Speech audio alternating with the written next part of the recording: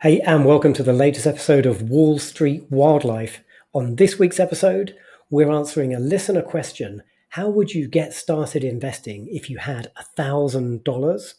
And we're going to try out a brand new segment yet to be named, where Krzysztof and I are going to pitch an interesting off-the-radar stock to each other, and we're going to ask you guys to tell us which one of them was the most interesting. And maybe the most interesting might become a feature on a future episode. I think this is beyond the blue chips. Maybe it's a vulture hunt. Who knows? Anyway, two interesting off-the-radar stocks coming up in the back half of this episode. Krzysztof, you are looking excited. Why is that? I'm really excited because, my dear Badger, we have gained 3 animals into our jungle menagerie. Paul, Bruce Blohoviak, apologies if I butchered that, and Paolo Manlapaz have said, essentially, we value what you guys are doing and we want you to stop wasting time doing all the background editing and all of that stuff. And we want you to focus on getting the show to be as good as it can. And we're going to throw you some coin to help support you. And boy, let me tell you, Badger, it feels really, really good to see folks supporting us in this way. They believe in us. They do, surprisingly. And I was holding you back for at least 6 months saying, do not turn on the Patreon. We can't ask for money. We haven't got enough of a presence yet. And then you twisted my arm, and lo and behold, we already have Patreons. I am surprised. We have 3 more Patreons than I expected. Yeah, and I think the test case here is that, unlike, say, the YouTube model, which is, people try to just make it as big as possible, as quickly as possible to monetize, I think the Patreon model is different because it says, like, here are people that don't necessarily want or need anything back, and they don't want to be seen anonymous. They're stepping out and saying, like, we're part of your tribe and we want you guys to be as good as you can. And, we're stepping up to the plate. So I think, to me, it's like a little bit of that building trust and your small, intimate community that starts small, and then who knows where it gets to. But fellas, thank you so much for your vote of confidence. We're definitely motivated to keep going and getting better and better. Absolutely. And if you would like to become a Patreon of the Wall Street Wildlife Podcast, you can find Krzysztof and I at patreon.com/Wall Street Wildlife, all one word, just as you'd expect it to be spelled. Indeed. So take a look at all the animals available that you might find in the jungle and see if one of them matches the reflection in the mirror. And Krzysztof, we are going to have to fast track creating some damn merchandise. Now someone's paying for it. That's right. One last thing. There are 2 tiers I created just to see how many people will opt for Team Monkey versus Team Badger as a little, in-house competition. So if all of a sudden we have 100 badgers and 0 monkeys, that would not look very good for me. So, well, there could be 100 monkeys out there, but they're all going to blow themselves up with their wild options trading when the market melts down, and then they'll have to withdraw as our Patreons. Whereas any badger Patreons are just going to cruise into the sunset, making solid compounding returns, and hopefully stay as part of Team Badger. I'm never going to hear the end of that, am I? Well, the end of the King of the Jungle is coming up at the end of October. This probably leads us into our next topic. How would a beginner invest $1,000? Which is an excellent question that came on X from Suzanne, who goes by the handle of Wonder Woman. Suzanne said, "Hey, Luke, I'm a beginner investor and I'm listening to your podcast. Can you give me your opinion on buying $1,000 worth of shares for a beginner?" Interesting question. I thought we could pick this up in conversation because this is our shtick. This is the stuff we love to talk about. Yeah, exactly. Maybe as a refresher for some new listeners, our King of the Jungle portfolio challenge started almost a year ago, specifically as a way to model the way we're handling this question. And the first thing I like to say, I guess, improv style, is the $1,000 ought to represent an amount of money that you literally do not need, but you're wondering, what should I do with it? Should I put it in a bank account? Should I buy a bond? Or should I invest in stocks? And obviously, if you're listening to us, you've made the wise decision to invest in stocks because that's the highest, most profitable asset class. But point being that the $1,000 is not an overwhelming amount. It's manageable. If you need to take off a zero to make it feel manageable, then do that. Then the $100 is the same. It ought to feel the same, right? Yeah, and I think in these modern days of fractional trading, you can get started with literally a couple of bucks. Like if you end up buying like 1/1000% of a Mercado Libre share and you've got like a $5 holding, well, actually there are platforms that exist that enable you to do that kind of thing. Yeah. Second point, I would say, referring back to King of the Jungle, is that the $1,000, the way we see it, ought not to be the end all and be all. I think it's even more important to then say each month, I'm going to add X. And the way we did it is we were adding $100 at the start of each month. So that's what, 10% of the original. But why is that so important? It's not that the dollar amounts themselves are the end all and be all, because like you preach all the time, it's the magic of compounding that does its work over many, many, many years. So whether you start with 100 or 1,000, it doesn't matter. But whether you add $100 every month, that will really make the difference. So I would kind of rephrase the question almost like $1,000 to start on this day, knowing that there's going to be incremental amounts put in each following month, say. And you gotta learn your lessons and kind of take your knocks and your bruises. And podcasts like ours, and there's tons out there also, will help you identify interesting stock ideas, help you figure out your investing process, but you're still going to slip up here and there. And if it's in the early years, if it's an amount of money that's not going to wipe you out, if the market maybe turns on you nastily and bites you, or if you make a mistake, quite frankly, and you can recover from that. It's great to learn the lessons, get started young, and then when the money becomes significant much later in life, like you've learned quite a lot along the journey. Like Suzanne, the most important thing, and to all our listeners out there, if you're listening to us and you haven't started investing yet, the most important thing is just get started. And like Krzysztof says, it doesn't take a lot of money to get started. Even in low tech UK, there are fractional trading platforms. I'm not endorsing them in any way, but the one I happen to be using for my King of the Jungle portfolio is Trading 212. I think if you're in the US, you've got platforms like Robinhood, you're using SoFi. There are a bunch of platforms out there that let you trade for no fee and they let you buy like a tiny fraction of a stock. So you don't need, like if you want to buy one share of Mercado Libre, I use that as my example, because like one share costs you over $1,000. That would be probably more than the whole of Suzanne's portfolio if she was starting out. So she'd have to wait a little while. She could never be diversified. We'll talk about that in a second. But fractional trading platforms take a lot of that friction out. They make it really easy to get started with relatively small amounts of money. Right. I would like to go back to the starting amount as it's not that it's random, but it's just step one of in theory multiple many steps. And the reason I want to reiterate that from a different point of view is that you should expect, I think, for anything to happen. And right now, the stock market is nearing all-time highs. So I would not, as a beginner, think, oh, let me wait for the stock market to crash, because you might be waiting for a very long time. Instead, you take that initial, say, $1,000, and then you say to yourself, because I'm going to be adding $100 next month, then if the stock market does fall, I'll be able to buy the companies I liked even more cheaply. So it's a kind of built-in system that if you really have the long-term approach, you won't be afraid of the market falling. There's a really nice tweet I saw a few days ago. I'm trying to find it as I speak. I think I'm going to probably struggle to find it live. But essentially, it had a chart that showed market returns if you invested on, I think, like a random day or every day versus market returns if you only invested on days that were an all-time high.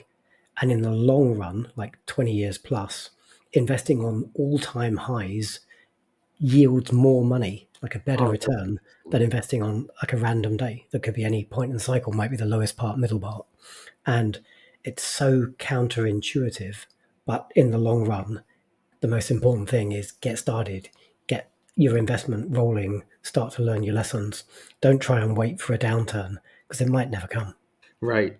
And I would also say 20 years, I think, is the number I think of as kind of a long time because, we don't live forever. You and I have already been doing this for over 20 years. And even now, I'm 45. I kind of think, wow, because I keep myself in pretty good shape, fingers crossed, I think I'm still going to be, a feisty 65-year-old, which means I could kind of start today with the same exact mentality, knowing that I'll have 20 years for the market to work for me. So it shouldn't matter that it's at all-time highs right now. Just get started. So that's the main point, right? That we're reiterating. Having Yeah. said that, any specific strategies that you're thinking of? Let's pick up on that question of diversification because I think that's quite important. I think implicit in Suzanne's question is she wants to buy stocks, like stock shares in individual publicly listed companies. But that's not the only way to get started as an investor. And actually, when you're starting out, you might literally just want to buy passive index trackers. Buy an index tracker like SPX or VU, where you're tracking the S&P 500 or maybe the FTSE or the NASDAQ, and start with the majority of your money in those trackers. I would accentuate the passive. I think it's quite important that you don't have that kind of money in actively managed funds because in general, they don't outperform the market. But by definition, passive index trackers are the market. And you could start with maybe 70, 80% of your money in an index, and you could just have a little fun money on the side that you put into individual stocks. So putting that caveat aside, let's dive into Suzanne's question though, which is she's got $1,000 and she wants to invest that in stocks.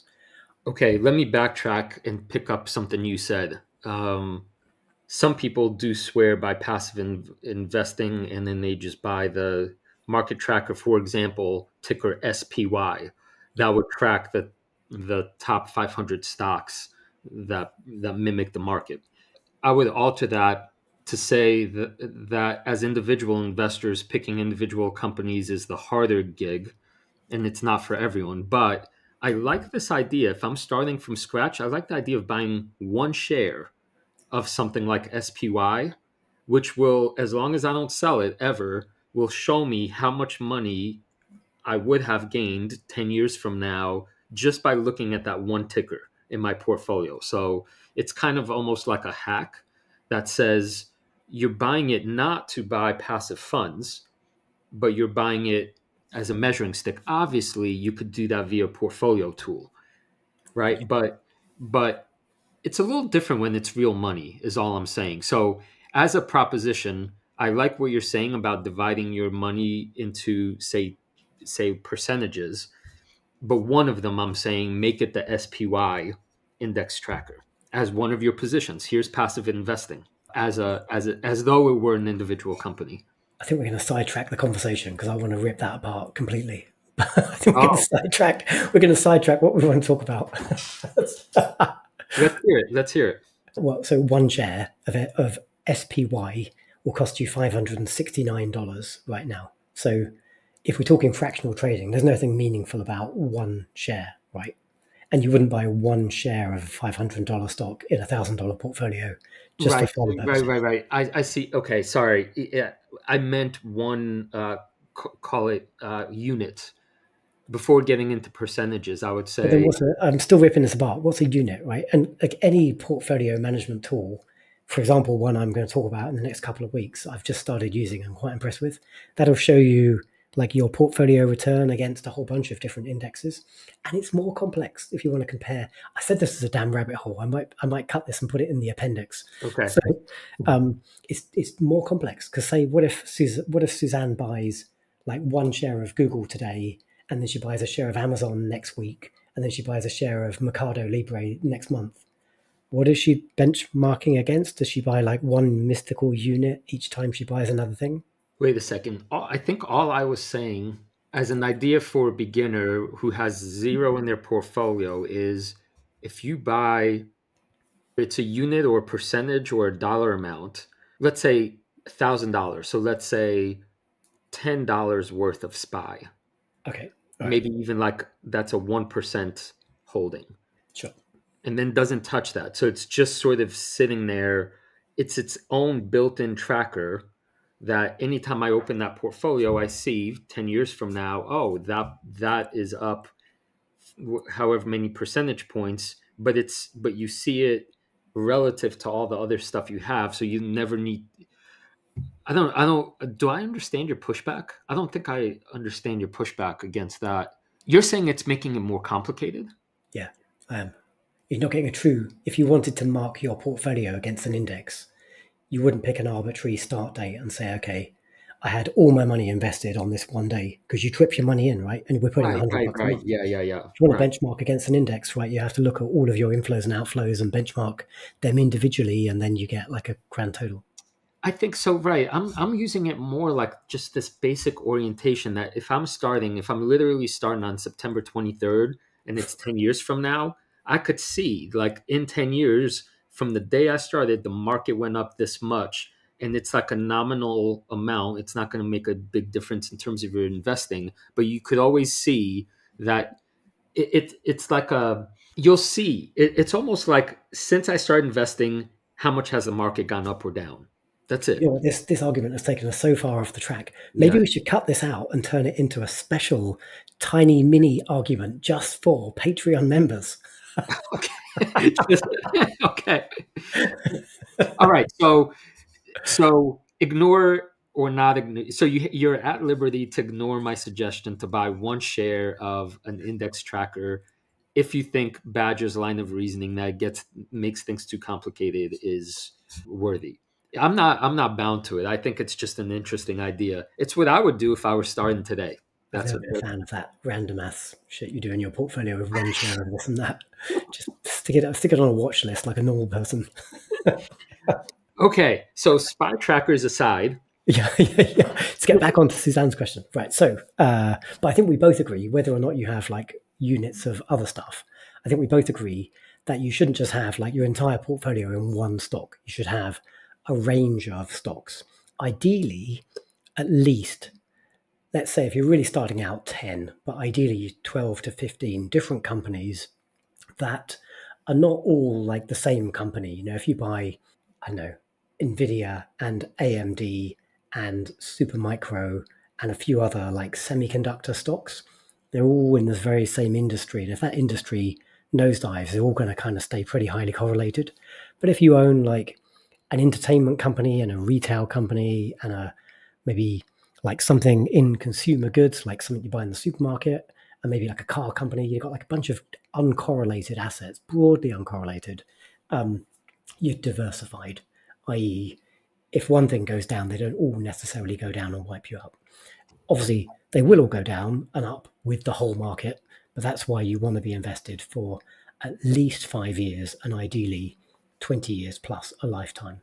Okay, I'm gonna object a little bit in saying I think this is already like getting into not necessarily intermediate waters, and everything you said is true, but I think there's a more fundamental first step. I agree that with $1,000, to make it simple for yourself, because it should not be a lot of money to you, you go and divide that thousand into nice even 10% chunks. Yeah. Later on, as money keeps flowing in, you could either decrease it a little bit or increase it to say 15 or 20 companies. We'll talk about those limits later, but start with 10% in each. But before you start thinking about, say, the nuances of like industries, I would say ask yourself which companies in your life you genuinely know about or use. This is the Peter Lynchian model, that you care about or are enthusiastic about. So you basically, it's like proof of concept because you as the consumer like them. So for example, Apple. Here's the difference. Like I might not invest in Nvidia because I don't, the chip, I don't see the chips. I don't understand the chips, right? It's versus say Apple or Chipotle, right? I like their burritos or I like their computers. That's a different kind of entry point. Yep. But don't stop there. Yep. The next step I would really insist on is if you're going to buy a share, the very least you should do is go to their website. For example, let's use Apple. I type in Apple space IR for investing relations. And then I would look for their latest, usually the nicest general overviews, like their annual presentation, which might have happened, say, 9 months ago or 6 months ago. But at the very least, you want to see what the company is saying about itself, how it's presenting itself, and you'll find out all kinds of stuff that you probably didn't know, even about some product that you like. Once you've done that and you say, yep, I like this company, and you ask yourself, do I believe in its future? Like the next kind of fundamental basic point, do I think it's going to remain a good company? Then take 10% of your money and invest in that as a starting point. This is not meant to be rocket science. This is meant to get you to the just start.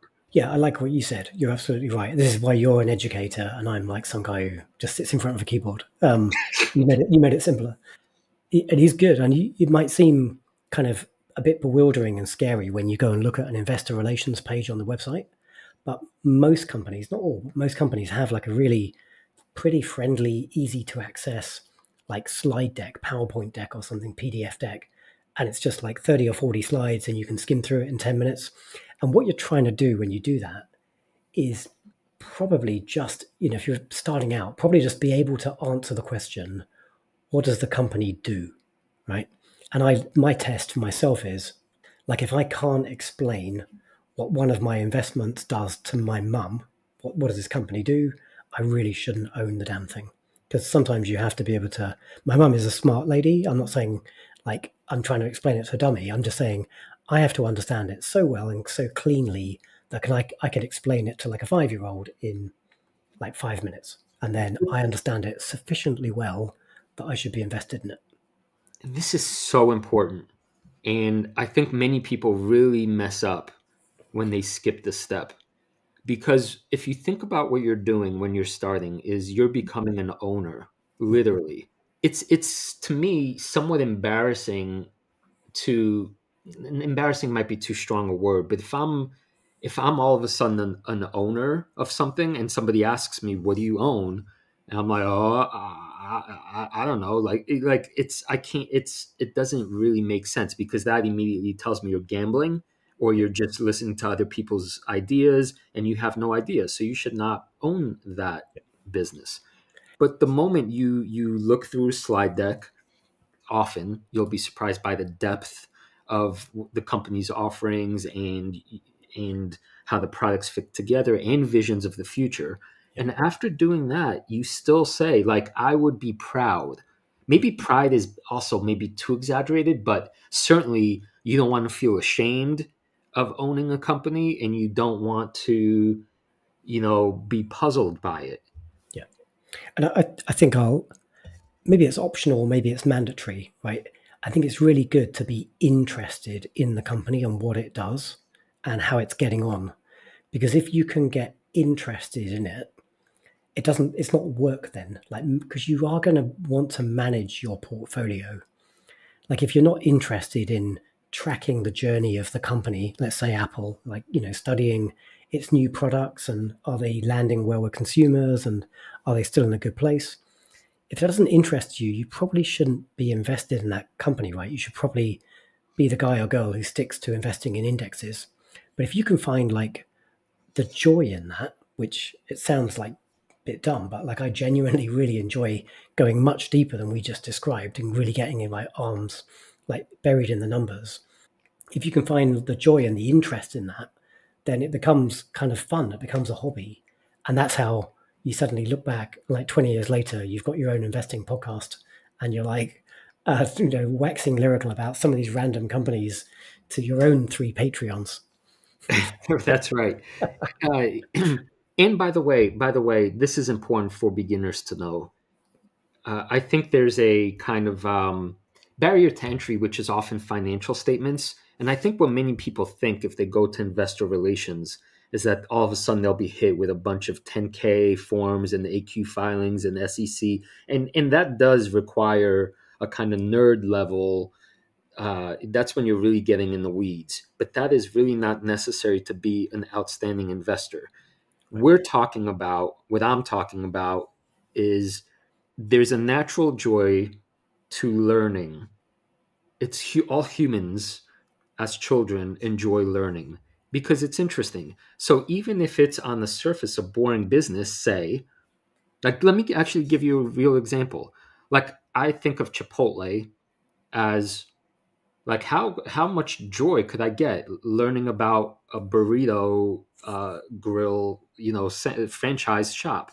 But lo and behold, right, because I am interested in this company and was a former shareholder owner, I now know that they're trying to use AI robots to build the burrito bowls, themselves. And I'm like, wow, that's where the world is going. So as a share owner, as an owner, I would definitely dive into that and think of all the landscapes of knowledge that open up just via something as boring as a restaurant business. Yeah. And you put like a sort of techie spin on that, and that technology and innovation and that stuff does interest you and I. But even if you're, say, a retail company, like a luxury goods company, maybe the next Hermes handbag, right? Maybe you're excited about fashion and trends and things like that, and that might be the domain you choose to invest in.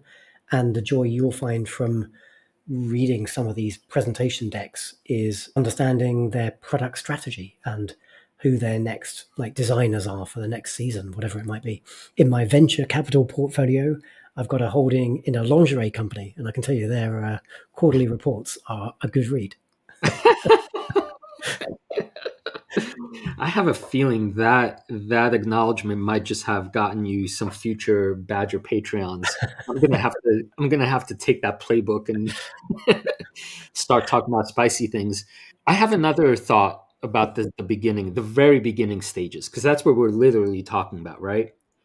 I would also recommend starting with, this is a generalization, but what I would say big companies that you don't expect to make you a huge fortune, but that sort of like the idea of tracking the SPY as a unit.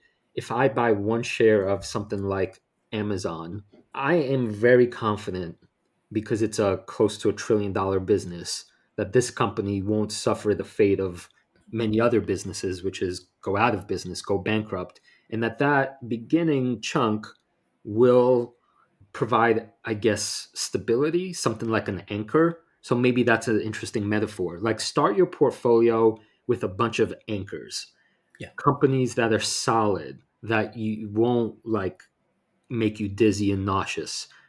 Then evolve from there. And as the numbers get a little bit bigger, maybe you'd have like a different weighting. You might have like a big chunk, which might be, say, let's say in the $10,000 portfolio, like a big chunk might be $1,000, and a small chunk might be like $200. So maybe you buy like 8 big stocks, and then you can still buy like 10 like $200 chunks of some little fun, interesting stuff. And if one of them blows up, it's not going to do too much damage. And maybe you learn some interesting lessons. But that's something that's maybe a bit later, as Krzysztof says, when you're really starting out trying to keep this super simple, just so you don't scare yourself away from the whole endeavor, because this is a lifetime endeavor. If you really get into this stuff, start out small, keep it simple, keep it low risk, and learn your lessons. But above all else, do get started. I do want to share one other quick important thing, and it may not seem important at the beginning, but like, trust me, once you have like 20 years in the game, it's incredibly important. And it's to make sure, even from the very start, if you can, you're making use of tax efficient accounts. So in the UK, there's something called an ISA. In the US, there's something called a Roth IRA, if I got that right. And like, most governments will allow you to invest a certain amount of money a year. I think in the US was like $5,000, $7,000, 7,000. 7,000. In the UK, it's £20,000, and you can invest that money, and any returns you make are mostly tax free. There might be some nuances depending on your jurisdiction, but mostly tax free. And yeah, like, it doesn't matter when you've got like a $10,000 portfolio, because your gains might be I know, like $1,000 a year or something. But if you stay at the table and you keep investing for like 20 years, like that's probably faster than you think. That's going to turn into a 6-figure, maybe a 7-figure, maybe more portfolio. And when you get to those kind of numbers, like you'll be thanking yourself that that all of your returns at that stage are tax free, because that's suddenly really, really material. Definitely agree. This was one of the biggest mistakes that I made. I didn't learn about this stuff till later. Taxes are like kryptonite to me. There's something like my monkey self loathes about the Byzantine. I mean, especially in the U.S. So I was way too ignorant for too long. But yes, if you're a U.S. investor, first thing you do, you set up an IRA Roth. That's $7,000 max. But then it also, because there's a penalty to withdrawing earlier, it sets you up in the correct mindset. You're literally saying to yourself that you're not going to touch that money for a long time. And whether then the market goes up or down and goes crazy, it really doesn't affect you that much. So it puts you in the right mindset. And then there's all the tax benefits. So absolutely. One thing I want to go back to what we were talking about previously, when I was saying like start with bigger companies that are like anchors, go to a website, companiesmarketcap.com. There's a bunch of sites like this that list all the companies in the world in terms of largest to smallest, because you'll be forgetting some.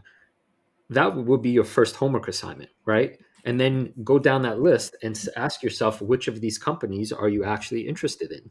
And so you'll see, like, oil company, no, not for me. Oh, Tesla, I like that one. Oh, Disney, not for me. Oh, this pharmaceutical one, I like that one. And then, start with a list like that from which you could winnow down. Great shout. Top of the list, you'll be unsurprised to hear, is Apple. It's like what, almost $3 trillion, right? Yeah, $3.47 trillion, with Microsoft snapping at its heels at $3.2 trillion. This is like this is now the time of trillion-dollar companies, and it won't be so long before we've got $10 trillion companies. Yeah, interesting times. Yeah, I'm shaking my head because my younger self had many, many, many Apple shares. And actually, you know what? I'll say it again. If I had taken my own advice that I'm telling you right now, which is have found a company that I loved because I used it, bought a little chunk, and then done nothing, it would be a whole different game for me. But that would mean, just not to make it seem like, oh, that's so easy. Apple was on the verge of bankruptcy, by the way. So it's not like in hindsight, obviously everything's obvious, right? But it happens more often than you would think. It's shocking how often this kind of thing happens. If you start with an anchor that you really know or care about, or have enthusiasm for, you buy something like 1/10 of your portfolio in that and then do nothing, odds are staggeringly in your favor. I do want to share like a bit of an anecdote. A close friend of my wife's, has started investing relatively small amount of money just to get started, kind of following the model that we've been talking about for the last half an hour. And then she messaged me maybe a month or two ago and said, "Hey, Luke, like I invested in this company. Like I looked at the investor deck and I bought some stock and my shares are up like 30%. Should I sell?" And like maybe we're going now beyond the original question of like, how do I invest my $1,000? It's the wrong question to be asking yourself. You shouldn't be saying, oh, it's up X% or it's down X%. Should I sell? Should I buy? If you're tracking your stocks, you should be looking at the performance of the company. And if you still think that that's a good investment, like the wheels haven't fallen off in some way, let it run. Like let it, like that rolling stone gathering moss. And if you trim or you sell your winning positions when they're just getting started, you never have the chance to make like the very, very significant gains that can come over an investing lifetime. I've got multiple stocks that have returned 10 times, 20 times, 50 times, 250 times in one case. Like you can't get a 25,000% return if you sell when you're at 30%. Right. And we're talking about here the absolute principle fundamentals. Mm. So my greatest mistake is being too smart for my own good, so to speak, right? It's kind of amazing that the simplest things are not necessarily easy to to do, even though they're sort of simple. But the principle here is the main thing. If you're thinking like an investor, you are thinking like an owner. And if you're thinking like an owner, say if you own your house, do you think how often do you say to yourself, oh, my house is now worth 7% more than it was yesterday, let me put it on the market, right? You don't do that because like that's obscene, grotesque, absurd, right? But so if you take this mindset of really investing in a business, then it won't matter, as Badger was saying, whether it's up 30%, even though technically it might be quote unquote overvalued and due for correction. But that's for later. Right now, you're building anchors. Great. Well, Suzanne, we took what was a simple question and turned it into like half an hour of argument. So I hope you managed to pass something useful out of that conversation. I'd like to know from Suzanne, if she gets back to us, whether the squabble we just had about buying a 1 unit share of something like SPY index tracker, whether that confused her or whether that's something that she's going to do. So Susan, let us know. It would be good to hear from you on the Twitters. Let us know if you got started and tell us which stocks you bought. I'd be fascinated to hear what tickled your fancy. Well, shall we talk about our brand new segment in the show, Krzysztof, which I suppose are two stocks that have kind of tickled our fancies a little bit, stuff on our radar. Let me just quickly share why I'd like to do this as a regular spot on the podcast, because I think my radar has broken. I've probably got like 30 stocks in my overall portfolio, but the majority of my own investments are in more like a top 12, top 13. And I don't really have a sort of good working source of new ideas right now. I've kind of turned inwards a little bit. So I'd like to start looking out there, scanning the horizon, and then finding a way to encourage myself to look for interesting new opportunities. And so I think if we have this as a regular spot on the podcast, it's going to force me to rock up every week and just give you a fairly ill thought out 1 minute elevator pitch on a company. So we're going to do that for this week's episode. And if you guys like the format, we might make it a regular thing. And what we'd like to ask you at the end of the episode is give us a tweet or a comment on the YouTube or on Spotify and respond to our poll and let us know which of these two ideas you thought was the most interesting. Right. And maybe even more importantly is we need to figure out what we're going to call this segment. So I was fishing for something like Indiana Jones, like, he's an archaeologist looking for the Holy Grail in the temple, but that's a long ass name segment. So if you have something snappier for us, what to call this search for, the next idea, let us know. And I like the poll too. I like our audience members telling us which of these two very informal first pitches are more interesting to them, and then depending on what the crowd says, that'll give us more direction which of the companies we should investigate maybe more thoroughly with greater vigor. So who are we talking about today? So let me have a crack at my first stock pitch for this new segment. I would like to pitch the idea of a company called Oklo, ticker OKLO. So Oklo are super early stage, pre-revenue company pioneering next generation nuclear power plants. And if you've listened to me ramble on this podcast in the past, you'll know that I used to actually own a company called SMR, New Scale Power, who are small modular reactors. Oklo is not wildly dissimilar, and my thesis for Oklo isn't wildly dissimilar either. Essentially, the world needs much more clean power. Nuclear power is clean, and modern reactor designs are incredibly safe. Literally, more people die putting solar panels on roofs than have ever died involving in like a nuclear accident of any sort. Oklos have a design for something called the Aurora power plant, and that's mostly intended for off-grid applications. And so like these things like remote communities, military bases, industrial sites. But I think the application that makes the most sense to me and resonates with me is data centers, because AI runs in massive data centers like the cloud is just someone else's computer. When you say you look at your phone, something's happening in the cloud, it's happening in a massive data center somewhere in the world, probably an Amazon or a Google or a Microsoft data center that's probably only like a couple of 100 miles physically from where you're based, because they're all over the world. And these data centers use incredible amounts of power. And as AI becomes more and more important to society, like AI currently, although it's becoming more efficient, like these large language models take a shit ton of power to power them. So that's kind of the thesis for companies like NVIDIA, but and the people who are building the data centers and building the hardware, but they need the power to run it on. And so Oklo is a really interesting idea, I think. And one reason I particularly like this idea, and I'm bringing it from my first pitch on our new segment, is the chairman of Oklo is none other than Sam Altman, who's the CEO of OpenAI, the chat GPT guys.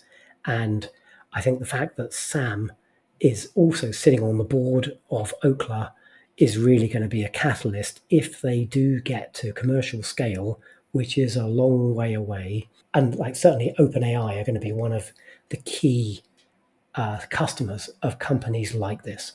Okay, I guess there won't be follow-up questions, right? We're just kind of So pitching. Yeah. chat about it if you like. Like you can push back on it. I can't defend the thesis. I think it's an interesting idea, and actually, I'll tell you what, I will say I think it's actually a bad investment. So this is on my radar, but I don't think this is a good investment today because the company is like zero revenue.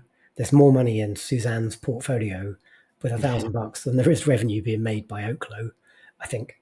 And they're on a decent burn rate. They're spending something like 40 or $50 million a year, and they've only got about 200 and something $1 million in the bank. So they're going to have to raise a load more money. They don't anticipate getting to revenue, even if they ever do, before 2027. And being realistic, that's probably more like 2030.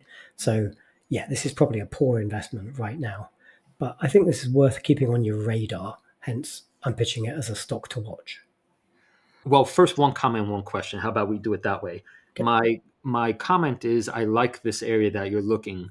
This is why I have in King of the Jungle portfolio my company Iris Energy, because they're a Bitcoin miner, but they're involved in building out the data power structure for AI, basically, and they're on the cusp of signing some big customers. So I think we're thinking the same way in that regard. But my question was going to be, like, are we going back to the future? To what extent? Like, are we talking about 2 years, 3 years, 10 years? And the biggest trap I know about ideas that sound fascinating like this is that the reality is still way further than you think. And my own mistake frequently is I like being early, but I'm often super, super, super early. And as an investor, that's often not ideal. Yeah, and this is definitely the case with Oklo today. You would be an investor today would be super super early. The current market cap is about $1 billion, and like I said, the company has zero revenue, and it probably doesn't anticipate having any really material revenue until, let's say, generously at least 2027, 28. I think I would, as an investor, I'll be waiting for the revenue tap to turn on and to see them getting beyond like agreements in principle with potential clients to actually being, let's say, at least within a year, like they've broken ground, they've started building these reactors, they've got their approval, and they've got real customers who are on the hook and have signed real contracts to buy power. That's probably the time when this might come off the radar and into the portfolio. Yeah, so what I might do, speaking of organizing ideas and like getting your ducks quacking in a row, I might start a new portfolio, like abstract portfolio, and add a share of Oklo, theoretically, right at today's price, just to keep tabs on it. You I and think your one share bullshit. I might stick it on my watch list. I like owning one share. Keeps me more interested. All right, are you ready for my first discovery? So let me do a screen share. So as a reminder, these are very, very crude notes. This is not sophisticated by any stretch of the imagination, but I am interested in the company Sphere. ticker symbol SPHR. The short version is that this is a company that has two segments. One is a boring old segment, MGM Networks, which runs the entertainment for the New York City area. So think Yankees and Rangers in Madison Square Garden and some shows. But that's a steady business. But these folks went out and created what I think is the world's most sophisticated entertainment venue ever made, called the Sphere in Las Vegas. And what's fascinating to me about this as a business is that the Sphere, this venue, this giant dome on which you have, I think, the most high tech sound and visual technologies and all kinds of like haptic, your seats shake, and it's kind of this immersive venue, is located in the world's entertainment capital of Las Vegas. So the thesis here is that up front, this thing cost massive amounts of money to build, I think to the tune of 2.3 billion. And there's a lot of early investors that are sitting on huge losses. But a year into operations, we're now seeing the kinds of events that can be hosted here for premium dollars. So there was just a Ultimate Fighting Championship event held there. A live draft was held there. Formula One event is going to be held there. You could rent it out via like corporate suites and kind of have the world's best party there. And it seems to me the future of entertainment. At the moment, that's not really like, I think that's kind of a wash because IMAX, I remember investing in IMAX being, really blown away by the theatrical experience. And depending on where you enter that stock, you're either up a little bit or down a little bit. It hasn't like exploded. I think what's happening here is that there's a assumption being made by Wall Street that each show is created equal and that the margins are much lower than they will be in the future. This business really will be about maximizing butts and seats. And are the shows that are being offered, is most of the money going to the artist or is Sphere keeping most of it? So if you think about it, Badger, in terms of like upfront costs, it costs this massive amount of money to build, not only build the structure, but they also have a secondary studio in California where they, shoot and develop the films. But once they have a film in hand that is their own, they're going to keep the majority of that money. And the margin of the costs will essentially be running the show itself. So things like hiring ushers and concession stands, which is very, that's minimum expenditure. So right now, investors are looking at this, wondering if the operations make sense. And so far, the numbers have not been great. It's still burning a lot of cash because of all the upfront costs. But as a potential investor looking at this, I could count on one hand how many events I would legitimately make a kind of destination, make it like a point to go see. And this is an off the cuff proposal to you. When you're back in the US next time, I think you and I should absolutely 100% try to make it out to go see the new U2 film that was recorded specifically for the Sphere. And when I just say that, I get excited about that idea, right? That's why I think this is like a diamond in the mine kind of thing. Right structure in the right place with infinite demand given how many people, 40 million annual visitors to Vegas. So you're always seeing new eyeballs going in and out. And when you have like marquee names, live performances, potentially Lady Gaga might be like in the residency. That's a rumor being tossed around. The Eagles were just playing. There's this fascinating new, what's it called, electronic dance music performer that will be playing 6 shows at the end of the year for mega bucks. I think the margins will make this a home run. Yeah, I like it. I'm really glad when I saw this one in our Monday dashboard that it was your first stock, because this is one that was genuinely on my radar like a year ago and I forgot about it. So a comment and a question then. So I recall seeing that they do have international rollout plans and London kicked them back. They were supposed to be building a Sphere in Stratford, which was kind of like the Olympic Park from London 2012. And our mayor, unfortunately, I'm a big fan of his, Sadiq Khan, but he's kicked it back because of, like you saw in Krzysztof's screen share, the big eyeball on the outside. Essentially, like the residents of Stratford don't want this giant eyeball or smiley face or whatever, like video showing on the outside of the thing, polluting their light and ruining their environment, because it's kind of a residential neighborhood too. So this kind of thing super works in Vegas. Do you think it could work at scale in like the Singapores and the Dubais and the other capitals like that?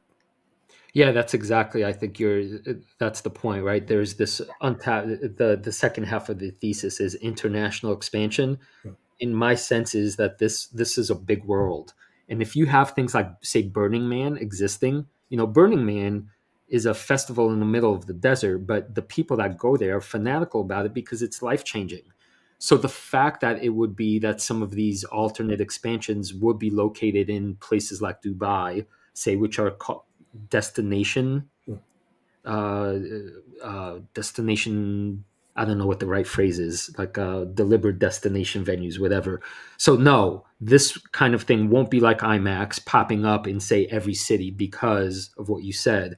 But I don't think you'll need them to pop up. It's kind of, I'm thinking of this more like Disney World or Disneyland, right? There's the original, then the second one popped up. There's Florida and California. Then there's now one in China. So if you have like slowly expand into, say, 10 places in the world, there are 10 places on this planet that are, not part of the NIMBY crowd, not in my backyard.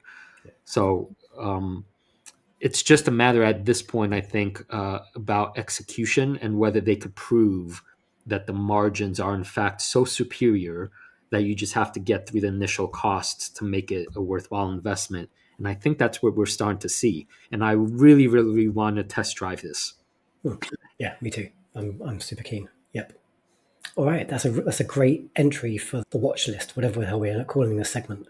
So I guess our ask to listeners is go find one of our many polls. We'll stick them on Spotify and X and a few other spots, and go give us a vote. And what you're voting for is, I think, the most interesting of those two ideas, because even my one, I don't think it's investable. Oklo is not investable today. I'm not asking that question. We're saying, like, is it interesting enough for you to put on your watch list? Exactly. Yep. All right. So I hope you enjoyed today's podcast. We are on YouTube and all major podcast platforms. Subscribe now for a finance podcast that's hopefully as fun and playful as it is insightful. And as you should know by now, we are on patreon.com/Wall Street Wildlife. Please let us know by throwing us a little bit of coin if you want to be part of our intimate inner circle to support our efforts to make the show even better. But we do love all our listeners, and if you can't spare us a little bit of cash to help us pay for the editing costs and all those sort of bits and pieces that I currently do, my sweat and labour, then just give us a like or a subscribe, give us a comment. Those things always help. A 5-star review on Apple Podcasts goes a long way to helping us get traction and grow the show. You can also find us on Twitter. That's the best place to chat to us if you've got questions or you want to pose a quandary like Suzanne's, and maybe it will turn into another whole podcast episode and argument. On the X's, I am at 7 Luke Hallard. I'm at 7 Flying Platypus. Also, we have a website, wallstreetwildlife.com, where you could find our 10 laws of the investing jungle, which are geared for all beginner investors and medium and advanced investors too, who have yet to internalize them. Are you ready to become a beast of an investor? Your journey starts here.